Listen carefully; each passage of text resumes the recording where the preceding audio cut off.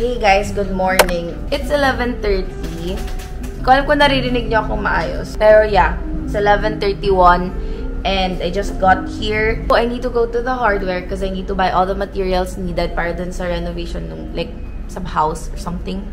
And I'm leaving na tomorrow. We're leaving tomorrow for Manila na rin. So we have to finish everything today. I had a 9 AM appointment for my nails but hindi ko napuntahan, so I'm gonna do that after the hardware. Hey guys! Hey guys! So I'm at Expo na. I'm with Clyde. Tapos magbabayad lang ako, so hinihintay ko lang matapos si Rosel dun sa loob. Siya na naghanap. Tapos I'll just pay and then I'm gonna go to Ate Pia na after. Sana pwede pa. If not, I'm gonna look for another place to remove my nails. Hindi na siya pwede, guys. And then after that, babalik ako ng CA. And magpapak na ako. So, that's it, guys. See you guys later. Bye for now.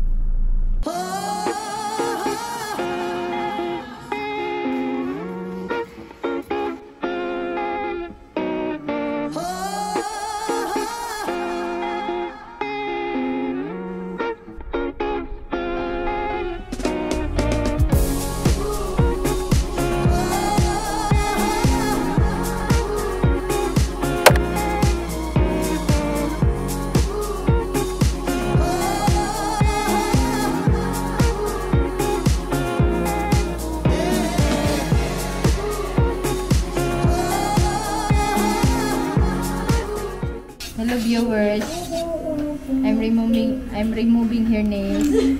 Not nails totally, but hair extension.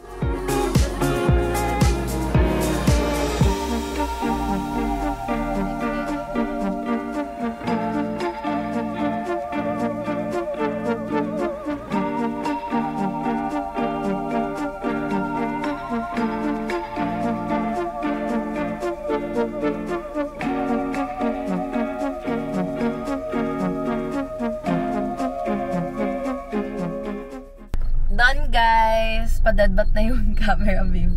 Nag-vlog talaga ako the whole time. Ang ganda! Nakuha nila yung peg ko. Pakita ko dito. Ito yung peg ko, guys.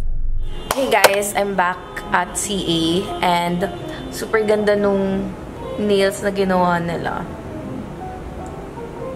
I love going to Pia Mac Nails, guys. The best. I've been going there since 2020.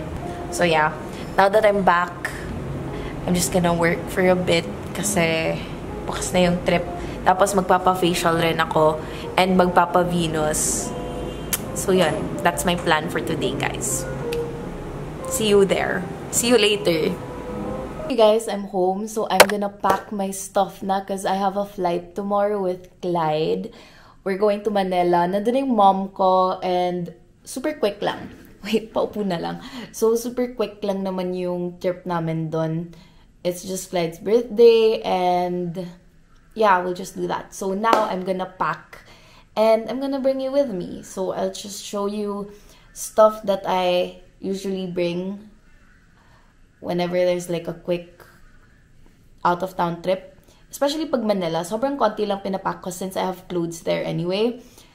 So yeah, enjoy!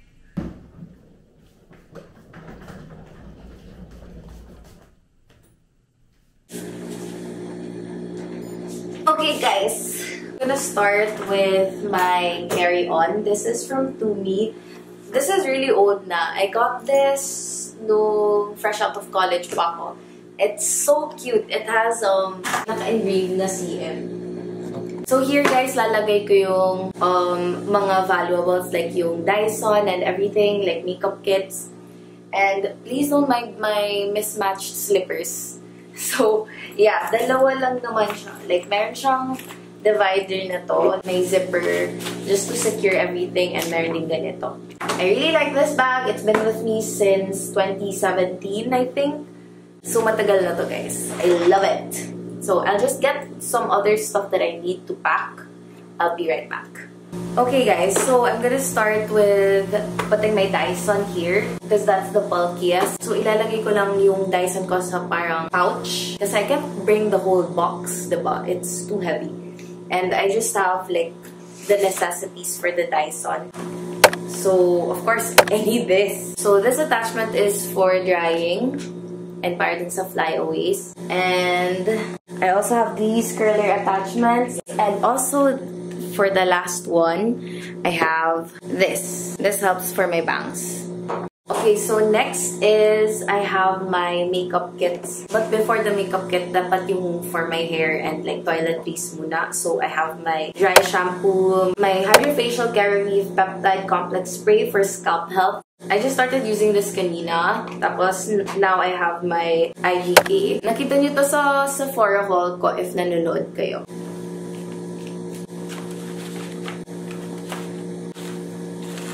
So for the makeup, guys, I'm just trying to put it in 2 bags para mas mabil, para mas easy. Kasi I'm just gonna be there for what, 3 days?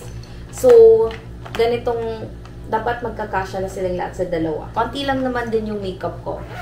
I think I'm just gonna bring like the necessities. So I'll put all the brushes here and sponges and then all the other makeup products here. 5 brushes lang yung dadalhin ko, guys. So this is for liquid blushes and contour powders, contour powder, concealer, and foundation. So dito ko na din lalagay yung mga liners. I just need these 3, guys. This Lutronic na eyeliner pen in the color white. This white liner, liquid liner from Careline. And this Cosnori na brown. And dalawang liquid shadow. So these are from Mary Kay. I think ano lang nila, limited edition.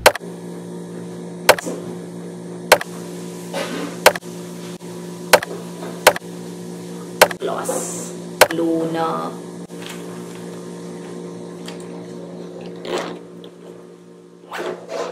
Guys, I fit everything here in just 1 pouch. So next is mga chargers and everything. So I'm just gonna put all the chargers in this pouch.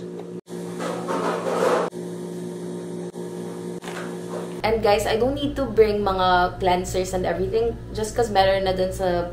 We have a place there kasi. So meron na ako dun. I don't need that anymore. Okay guys, so far, kasya na ata lahat ng kailangan ko in just this bag, this Tumi luggage, carry-on luggage.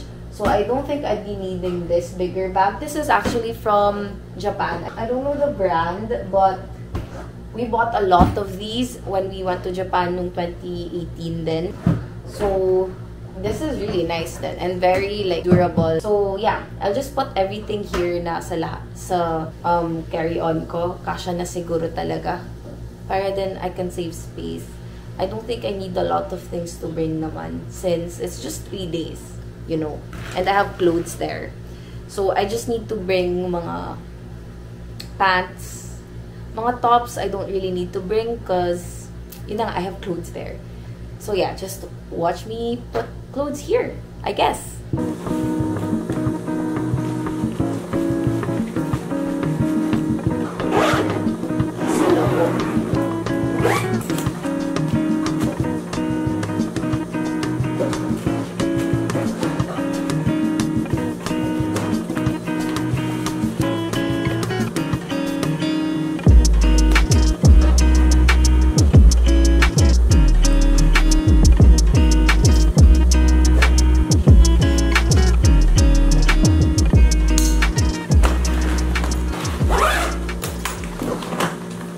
Yeah, that's it guys. That's everything I have in my carry-on. Di na ako magdadala ng isa pang luggage just cause I don't think I need to. Yeah. I hope you guys enjoyed this vlog and give it a like and subscribe if you want to. Bye.